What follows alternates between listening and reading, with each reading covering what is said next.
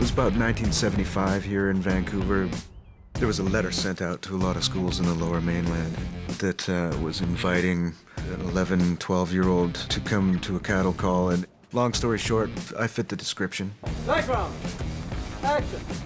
6 callbacks later, it was between me and another young boy named Michael J. Fox. And he got the part, and they kept calling me back for other auditions. So I just kept at it because it was kind of a fun thing to do. And once I started, I just stayed with it. Just think for a moment who you're getting into bed with here. I used to love watching Chips.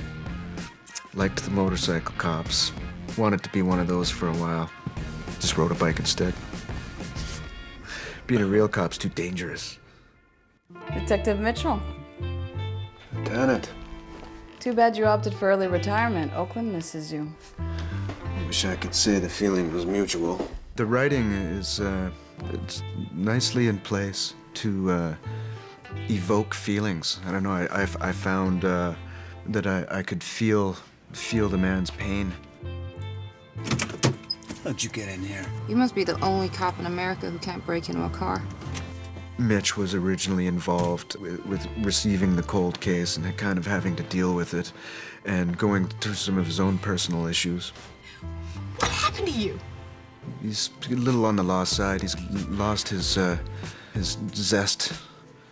You have to stop. I can't.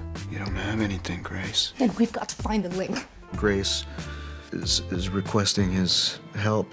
I'm sticking my neck out for you here. You getting a taste for real police work, Mitch? And she's asking me to, you know, she's trying to light a fire under my ass, really. You know what, once you find out who knows what, it starts getting kind of scary.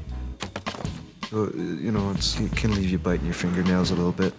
It feels kind of dark and sexy and gritty, all those good things. Feels like a movie.